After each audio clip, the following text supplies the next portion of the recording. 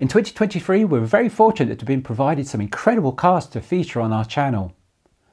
Looking back over the year, we thought it'd be a great idea to put together a list of our favourite cars reviewed. So here it is, the Rich Reviews Top 5 Cars Reviewed for 2023.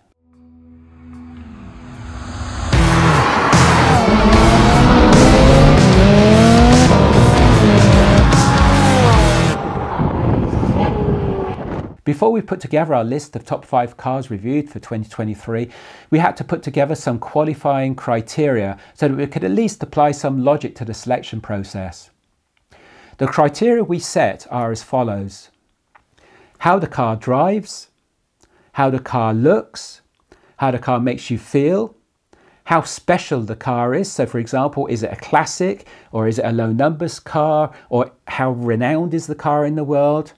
And also, would you believe it, value for money. Yeah, I know it sounds crazy putting that criterion in that selection process, but it does make a difference. Now, before I start on our top 5, I just want to say thank you very much to all the people that provided the cars for review for 2023, and also all the dealerships, etc. that we worked with. Thank you very much. It was very, very much appreciated. If you'd like your car featured on the Rich Reviews channel, please let us know by dropping us a comment below. So coming in at number 5 is the Porsche 911 991.1 GT3.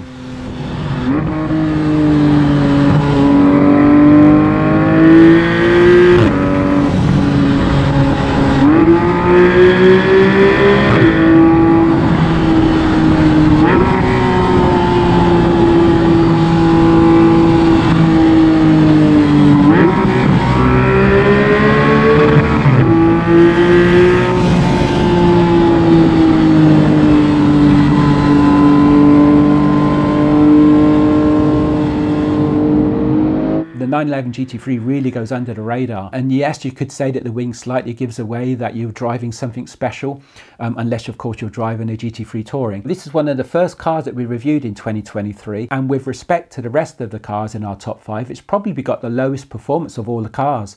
475 brake horsepower, 324 pound-foot of torque, 0 to 60 in 3.4 seconds. So it's one of the slowest, would you believe it? Not that that is slow. It's a comparable performance really to the 458, but it's a lighter car, it's more agile, it really, really wraps around you when you're driving it. But the thing about the Porsche GT3 and the 991.1 is its engineering, its preciseness, that Germanic engineering that goes into its functional approach to get you down the road. It's just so precise. And the 7-speed dual clutch gearbox, yes, it lacks the emotion that you get with Ferraris and Lamborghinis. It doesn't slam you back in your seat, but it's so precise in how those gears are engaged, and they're so fast, bang, bang, bang, it bangs those gears in and just gets you down the road. And the bizarre thing is, the 991.1 GT3 is exceptional value for money. And I should qualify that this is when you compare it against the other cars in our top 5 list, which is incredible because you get an incredibly well engineered functional scalpel of a Germanic car for that price. And if you use the analogy of a Ferrari being a bit of a show pony and Lamborghinis being a bit of a shouty look at me car, then you could qualify the 991.1 GT3 as being a functional scalpel that cuts through to deliver incredible engineering, road holding and performance. At number 4, we have the Ferrari F12 Berlinetta.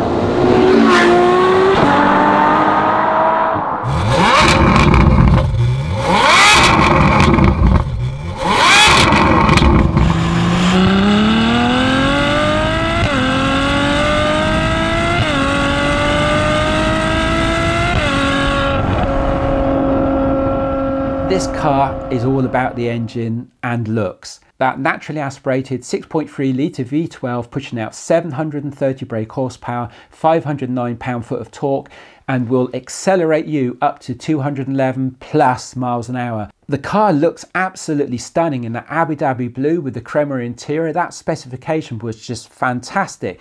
Not a specification that I would choose because the Crema interior takes the dye out of your jeans. So I'm always wearing jeans. So me personally, I wouldn't choose a Crema interior Ferrari. But with regards to looks, it just looked fantastic with that specification. And it's a very practical car. With regards to the storage capability, you lift up the hatchback at the back. You've got that fantastic luggage section behind the rear seats. That lovely flat contoured section with those beautifully stitched leather straps strap over your luggage with. I don't think anybody would use that. They'd probably just sit the luggage on top. They wouldn't want to damage the straps possibly. But you've got a hell of a lot of space in there, as you'd expect from a GT. And everybody says that the steering is twitchy, it's too fast, and the car's looking to kill you all the time. I didn't find that was the case at all. I found the steering nowhere near as twitchy as, say, a Supercar, as a 458, for example. It had a good section of give in it, a good amount of give in it, which again is what you'd expect from a GT. And the performance, yes, if you put your toe into it really hard with cold tyres, of course it will snap round and bloody take you out. It's a 730 brake horsepower car, you know, all that 509 pound-foot of torque. Of course that's gonna slam you around, and it's gonna cause a problem if you put your toe into it too hard. You've got to respect these sort of cars. You can't just slam your foot on the accelerator and expect all the electronics to sort it out for you. But taking into account the performance of the car and its torque and its top end speed, it wasn't as crazy as people say it is. I found it very progressive, and yes, I only used about half throttle max because you just don't need all that performance. I didn't need to use that performance for driving the car. It's fast enough without putting my foot right into the carpet, but I found it to be quite progressive, and it was just a stunning car to look at and a stunning car to drive. And the key feature of that car, that V12, oh my effing God, that V12, it really took me back to the days of those old V10 F1 cars, screaming down the road. It was just a fantastic sound, fantastic looks, fantastic sound. There was no way we couldn't include that in our top 5. Stunningly looking car, and with that awesome V12 sound. So in at number 4 is the incredible Ferrari F12 Berlinetta. At number 3, we placed the Lamborghini Huracan Tecnica.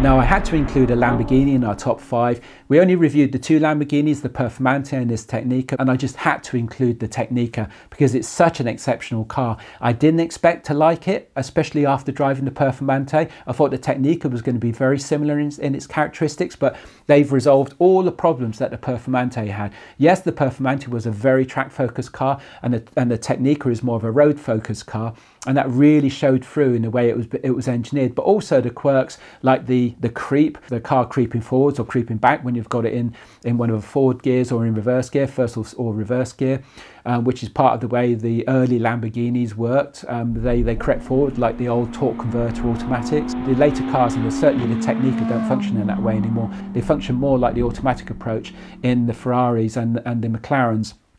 You don't have that creep process. And also you've got that whacking great big central console screen, which I absolutely abhor on cars, but all modern cars have those things nowadays. It's just how it is. It really dates cars, in my opinion, and really dates them going forwards. You can imagine, can't you, in 5, 7, 10 years time, the Tecnica and these cars with these electronic screens like the Ferrari Romeo, they're going to look really dated with all this electronics in there. It says a lot for companies like Bugatti, who stay away from all this electronics in their cars. Those cars are going to stay with that classic look all the way down through their heritage. This isn't going to be the same for these cars, for these modern style cars. But hey, that's how it is. That's how the world's gone, and it's the way how things go. But I didn't expect to like that car, and I absolutely loved it. That 5.2 litre V10, 631 brake horsepower, 417 pound-foot of torque. 0 to 62 in 3.2 seconds. The thing just screamed you down the road. Absolutely love the car. And it had pliable enough suspension. Yes, it was firm, but it was pliable enough. The look of that car, you know, with a Rancho Borealis paintwork, it was just fantastic. And the interior was a bit more low-key than the Performante, and it really suited it. It didn't need all that shoutiness that the Performante's got. The Tecnica really surprised me as well, because it felt almost as agile as the Pista. The Pista was a lot more nimble and more capable than the Tecnica, but it had that feel about it. And even though the Tecnica is still fairly wide, it did wrap around you. And the performance and the agility of the car was just there. And again, like I said, because I didn't get that feeling from the Performante, all those concerns were gone as soon as I got in and started driving the Tecnica. And of course, the way it sounds as well, that V10, that 5.2 litre V10, it's just bloody exceptional. And you open up the engine lid and you look at that offset V10, it's just a fantastic looking car as well. There was no bad side to it. I just loved everything about that car. And it's also got rear wheel steering as well to boot. So when you're driving the car slowly, it shortens the wheelbase. So of course it turns on a coin when you turn it round, and the wheels turn the other direction when you're over a certain speed. So of course it lengthens the wheelbase. So it meant that that car was more stable going at greater speeds, and you could really feel that as well when you were driving it, when you were really pushing on with the car. And also, you know, when you look at the styling of the car, as I said, the Rancho Borealis external paintwork, you had the interior styling, which looked really classy in my opinion. And then when you look at the front, in my opinion, the older style Huracans, or the earlier Huracans, are really showing their age with regards to their styling, especially when you look at the Tecnica. I think it was a really good idea for them to bring that cyan styling into the front of the Tecnica. It really sets it apart from the other Huracans, and it really drags it forward into the modern age. It really makes it look like a spaceship styled Lamborghini, which is how Lamborghini is supposed to look. And of course, there's going to be no more naturally aspirated 5.2 litre V10 Huracans in the future. They're going to be going hybrid. So that's it. That Tecnica is the last one of its class.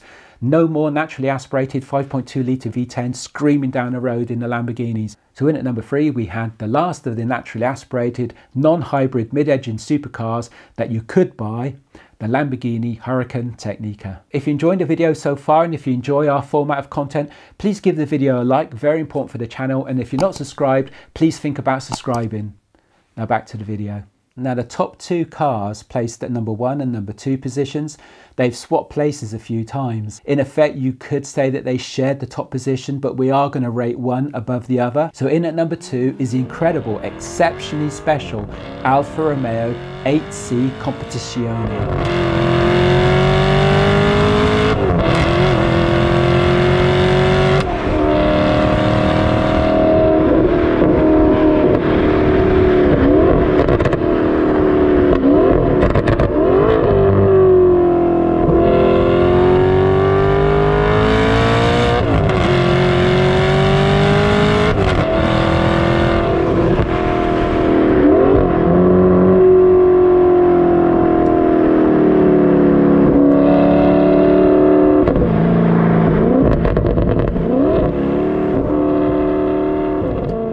Now this is a very special car. Only 500 of these cars were ever made, so very, very low numbers, and only I think around 35 of these were brought into the UK, and it's pretty much a coach built car, so you can't compare it to the 4C and the meters, say for example, of the Alfa Romeos that were built on the normal production lines. This is a very, very special car, and it's got very unique features for its day. For example, the interior has matte carbon fiber, so that just didn't exist in any other cars in those days. So it's very, very bespoke in the way how it was styled, and the interior looks like it's coach built. It just feels solid as a rock, and it's just beautifully styled. When you look on the outside, the curves, the car looks absolutely awesome. Nothing looks like an Alfa Romeo 8C. Very, very, very special car. And yes, though the performance isn't mind-blowing when you consider it nowadays, it still is, what, a 4.7 litre, 450 brake horsepower, 346 pound-foot of torque. And on paper, they said it would accelerate you 0 to 62 in 4.2 seconds. And the sound of that car, that sound of that 4.7 litre V8, just incredible. It felt like it was going to try and kill you with that sound. The growl.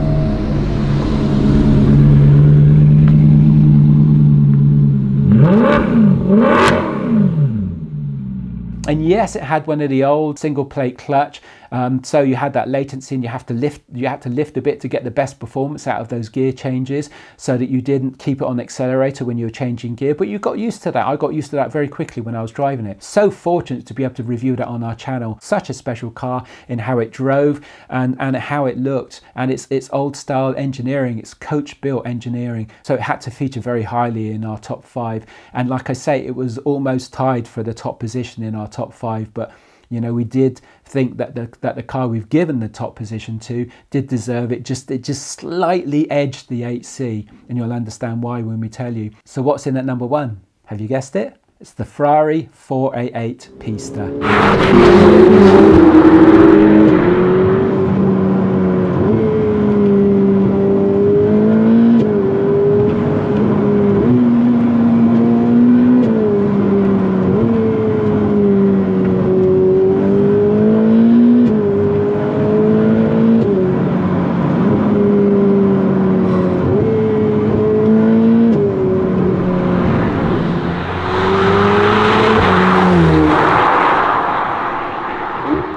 this was just an exceptional car.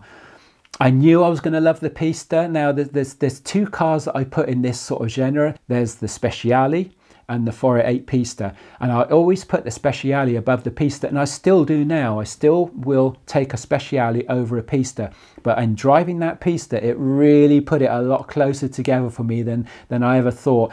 And yeah, if I had the opportunity to get a Pista at an exceptional price, I wouldn't turn it down. It's just such a formidable car, incredible piece of engineering. It's really two cars in one. It's pretty much a Grand Tourer. Yes, it doesn't have the Grand Touring luggage capability, and it, of course, it is really a track-going version of the 488.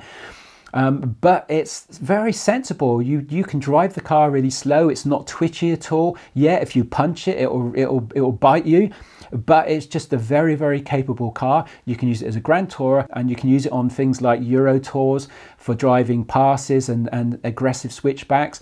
You know, this particular Pista that we reviewed was also featured on our European tour. So if you want to see the proof of its capability as a GT Tourer and as an adrenalized, sporty switchback driving supercar, then take a look at our European tour series of videos. The car was featured in those videos, and it's just drove impeccably well. It was exceptional. And you've got incredible performance to back it from that 3.9 litre, 710 brake horsepower, 568 pound-foot of torque, accelerating you from 0 to 62 in 2.85 seconds.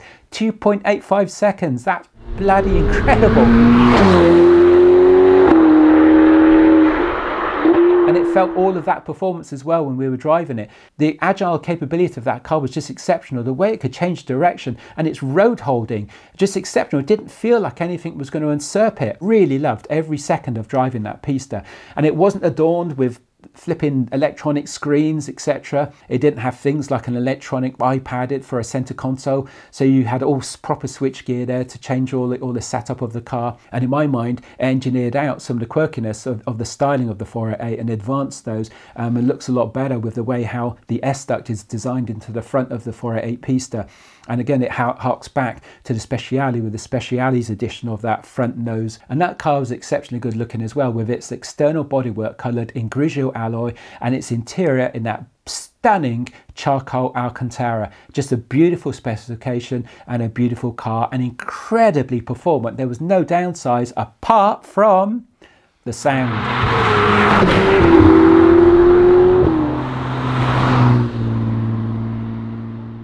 Obviously, with the turbos on there, it just really muted the sound on that Pista. And we are going to revisit that car because the owner has had a tuned performance exhaust put on that car now, and it sounds a lot better. So we are going to revisit it, and we're going to create another little bit of an advanced updated video for you, and we're going to be bringing you the new advanced, new improved version of that 488 Pista with the better soundtrack. It just does not have the sound of, say, a Speciale or the F12 or any other naturally aspirated car because of those twin turbos. But exceptionally performant and very linear is in its delivery of that torque as well. That 568 pound-foot of torque, it doesn't all come at once. It would be great if it was a limited numbers car, but it isn't. I personally would still prefer a Speciale over a Pista, but it's so close, it's so minute, the difference now. Really, really love that Pista, and that's why it exists at our #1 slot. If you haven't already watched all the videos that we featured in our top 5, we've put them in the description below, so it's in a nice, easy, accessible format for you. Thanks a lot for watching, guys, and we'll catch you in the next video.